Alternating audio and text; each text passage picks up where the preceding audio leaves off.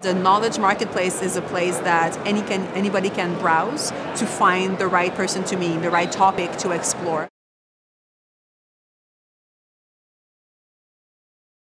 It's interesting to envision a society where we all as humans learn differently and we learn more naturally, the way that adults learn. Like, I'm an entrepreneur. I didn't go to entrepreneurship school. I just did it and failed and succeeded and learned and had brain dates and had beers and coffee with people that are more intelligent than me, and that's how I've been learning, because I'm thriving for something that I'm very passionate about and I want to become the person that can actually tackle those challenges. That's how I learn. But that's not how kids learn. Kids learn what we tell them that they should be interested in learning. And I think that's the gap that we have to bridge, is how can we create educational contexts that are meaningful, whether you're 6 or 50 years old. Facebook and Twitter were just starting being a mass communication opportunity for communities and humans. And I saw that a lot of people were using social media to launch cry for help when they needed to learn something fast. So I need to finish a business plan by tomorrow for a contest and I'm stuck on the marketing plan. Can somebody help me tonight? I'll pay the beer, or just something like that, where I need to pick somebody's brain to propel myself. And I was seeing that myself. I learned the things that I'm using on a day-to-day basis by conversations that I've had with friends of friends and people that just guide me when I'm stuck or when I need to kickstart something new or new learning.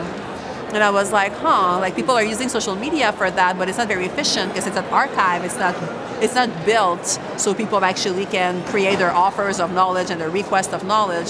So that's where the idea of E180 came from. Basically, a user comes and creates their profile, and in the profile what you have is very simple. It's offers of knowledge.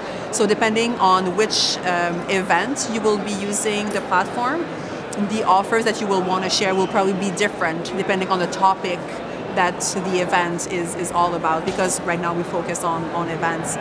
So you create your offers for knowledge. It can be as many as you want, which creates a knowledge marketplace. Once you find the right topic, you just contact the person, you book a brain date in your agenda. And when we work with events, we have a brain dating lounge. So we have matchmakers, we welcome people, we, as I was mentioning, we help them to define their own knowledge. And when they come for their brain date, we just check them in, we connect them with their brain date counterpart, and there they go and they sit down and they have their brain date and share knowledge about a topic that was identified already throughout the booking process. Many people are like, I don't have anything to offer. I don't know anything that could be of use to anybody else. So our first work is to help people to gain a consciousness of their own value of their own knowledge, basically. So when you work with C2 Montreal, for instance, the topic is creativity. Don't tell me that there's 6,000 people that are interested in talking about creativity. You're not helping me, I know that, because we all gathered around that topic. So we have to help people to define their knowledge in a more precise way. So, okay, I can help with a social marketing strategy to fight HIV in Africa. That's the type of depth that we get in the offers of knowledge that people create in their profile. So when you sit with somebody, you know exactly what you'll be talking about, so the conversation is incredibly useful and relevant. And we've seen things like this kind of power dynamic between the teacher and the learner is something we're very weary of reproducing. And we always say that there's no experts. It's all about sharing what you know. And a good example of that in C2 Montreal is 2 years ago, the most popular offer was an offer of a young woman. She was 22, she was a student, and her offer of knowledge was, I can share my millennial point of view on your product. So it was all about just for her to share her point of view as a young woman on any product that she would like to launch with a certain market in mind. So it's just reframing what it means to know and what it means to be sharing knowledge and who possess knowledge. I have another example where we work with Salesforce. So we work with Dreamforce, which is a conference with 150,000 people in San Francisco. And it's a tech conference. It's usually very tech talk. And a woman shared an offer that was all about how to start a mindfulness meditation practice to overcome stress, because working in technology, as you know, is a very demanding job.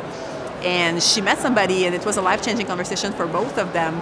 And I think the element of surprise of finding a like-minded sister at a tech conference with 150,000 people was transformative, because it just reconnected you in a moment where you didn't expect it with our common humanity.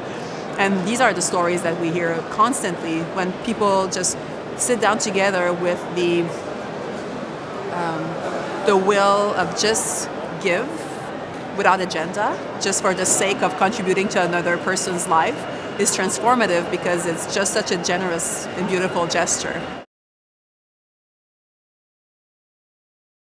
We started working with conferences in 2013. So our first partner was a conference called C2 Montreal. So it's a conference that was created with the Cirque du Soleil and Fast Company. About 6,000 people come together to talk about business and creativity and more social innovation as well. And our role there, again, is to help people not just to learn from the expert on stage, but learn from one another. Because sometimes the person sitting next to you, especially in these conferences where the level of participants is so high, the person sitting next to you is oftentimes as interesting, if not more interesting, than the person on stage, but you don't know who this person is.